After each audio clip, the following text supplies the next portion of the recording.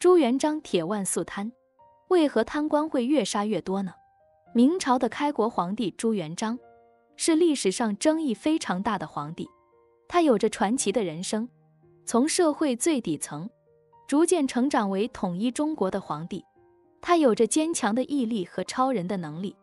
而这朱元璋也是中国历史上打击腐败力度最大的皇帝，他所用的酷刑也是让人闻风丧胆。但是就算这样，仍然不能遏制住贪官的产生。究竟是什么原因，让那些官员宁死也要贪污呢？这背后的根源又在哪里呢？朱元璋不仅是一个皇帝，还是一个父亲和爷爷。作为一个大家长，他深爱自己的子孙，但是他在给家人和外人的福利待遇方面存在着严重的不公平。我们先来看一下朱元璋给官员定下的工资水准。公元1371年，朱元璋规定一品大员的工资一年是800担粮食，以此递减，到了9品官员手中，一年才有50担粮食。当时一担粮食大约也就是1两白银吧，也就是说一个7品的限定，拿到手也就150两银子。如果换算成人民币的话呢，大概是4.5万元。那这工资水平绝对是中国古代官员当中最低的了。朱元璋给了官员最低的工资，但是却给了自己子孙非常高的待遇。他只认为自己的子孙才是自己人，其他的大臣甚至妃子都不是自己人。因为他的不公平待遇，导致了人心的不平衡，人心不平就会导致腐败产生。而且朱元璋对孩子的厚爱，导致了子孙不劳而获，不思进取，游手好闲，甚至成为了社会毒瘤，也成为了百姓心中最痛恨的阶层。所以在明末农民起义当中，朱元璋的子孙后代都被李自成、张献忠给绞杀殆尽了。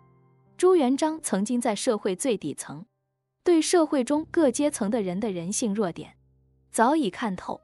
在他的内心深处，每个人都有弱点，只有用更恶的方式才能压制和打击恶，才能使别人屈服、臣服于自己。同志，这样的理论一旦形成，就造就了朱元璋内心的暴虐。其实恶有的时候不能用恶来制服恶，治恶并没有根本解决问题，反而是升级矛盾。与恶相斗需要用到爱和善，任何人都有向善的一面，任何人都需要被爱、被关注、被别人肯定。所以爱有时也是一把利器，可以击败恶。朱元璋穷苦出身，他知道老百姓的难处，所以他最看不惯的就是贪官。发现贪官污吏之后，他便会用最残忍的手段将他们杀掉。可惜的是，朱元璋的反腐只是对别人来说的，而对自己的家族是宽容和放纵。朱元璋这样的做法没有实现公平与公正，必然会导致社会腐败，如长江之水，滚滚不息。权力产生腐败，绝对的权力产生绝对的腐败。封建社会是绝对特权，所以很多官员都是贪腐的。朱元璋杀掉了贪官，可以说只是九牛一毛。再说特权社会就是生产贪官的社会，凭一个皇帝是管不住的。消灭贪官的方法其实很简单，第一就是消灭特权，第二就是让被统治阶级有权监督统治阶级。